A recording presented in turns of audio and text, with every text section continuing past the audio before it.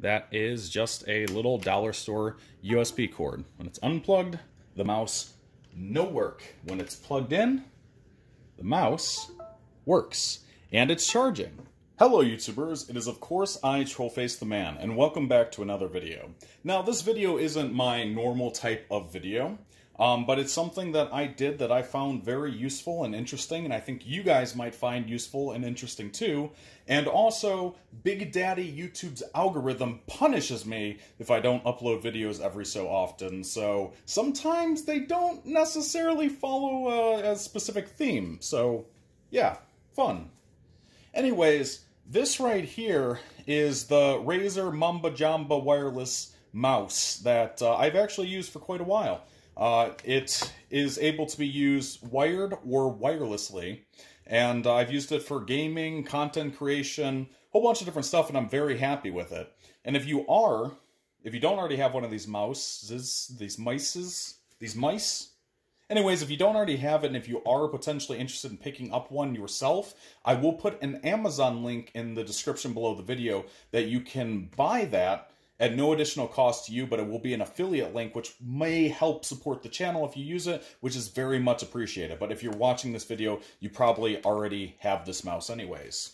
My problem is that in order to charge this mouse or use it wired, you would have to use a proprietary cord because it has a special sort of slot that this fits into in order to charge or again use it with your computer. And to me, that was very no bueno, because with my PC, my actual desktop PC, I have my wires zip tied to my desk, including this wire here. Otherwise, I need to go all the way behind. Even if it wasn't zip tied, I need to go all the way behind my computer and manually unplug it every time I want to use it with a different laptop or, you know, a different device or anything, or my mouse gets low and I need to charge it. So the thing is that I needed an additional cord. The problem was, though, when I looked, these additional cords were anywhere between $10 to like $16, $17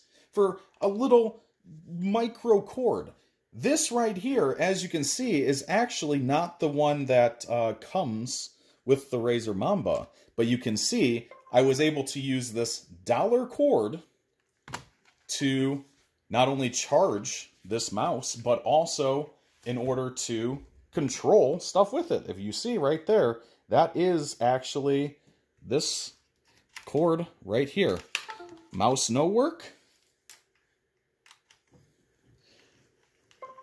Mouse works.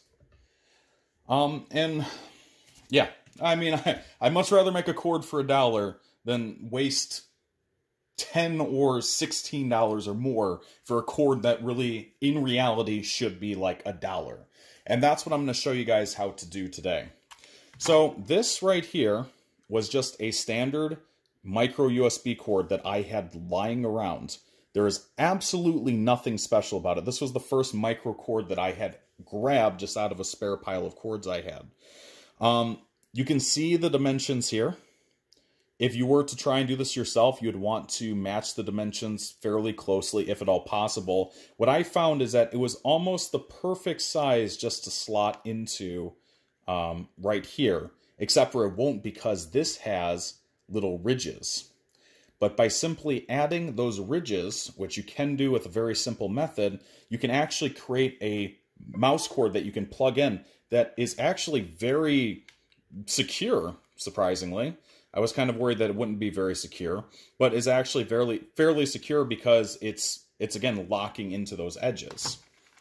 So for $1, I was able to make this. Now this one isn't ideal because unlike the other one that I have here, which is more square, which I'd prefer, I have this dollar USB micro cord. It's literally from the dollar store. It has rounded edges, so again, not necessarily as preferable, but it's almost the same dimensions where, again, it almost slides in here, but because of those ridges, it can't.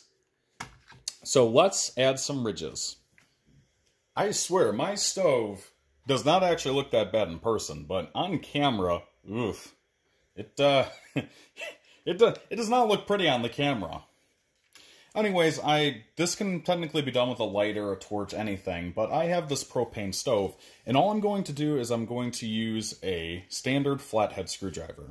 Now, again, keep in mind you're going to want to have these dimensions pretty close, but the way that it works is those ridges are almost perfectly in line with the USB-B connector. Or excuse me, not the USB, the USB micro connector, which means if we use a heat source like this, and we spend a couple of minutes to heat up, maybe not even a couple of minutes, but just a little bit to heat up a screwdriver, we then can actually, and I'm going to change angle for this. So after heating up the screwdriver, we can literally take the screwdriver and very carefully just press it into the plastic along the edge here. And as you can see, that actually makes a nice little channel. In this case, this is a little bit more rubbery than the other stuff that I had before, which is plasticky and the other connection. But again, now with the other side,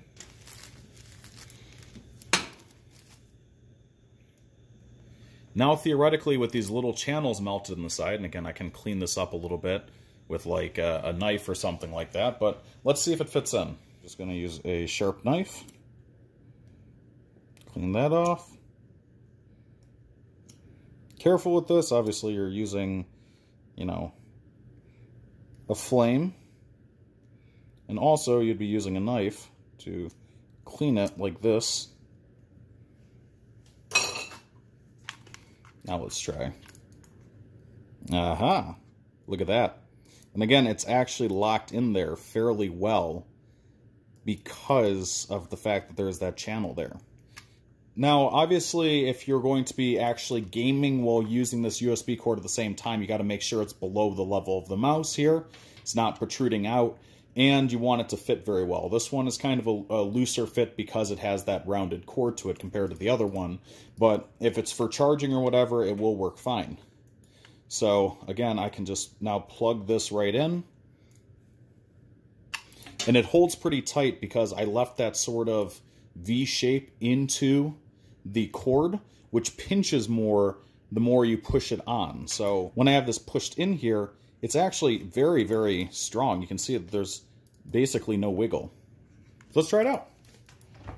Here is laptop.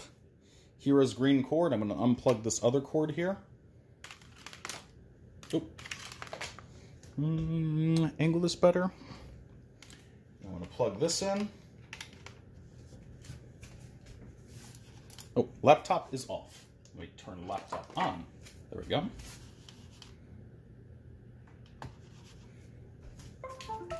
Oh, there we go. Hey, there we go. Okay, it took a second for it to be recognized, but as you can see, I now have a cord that is just a little dollar store USB cord. When it's unplugged, the mouse no work. When it's plugged in, the mouse works, and it's charging.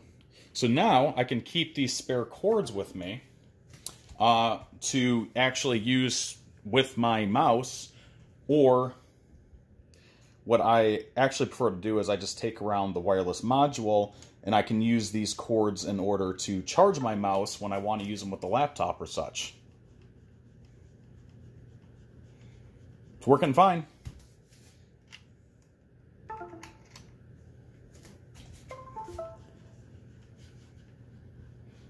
Yeah, it's like I said, it's working just perfectly fine.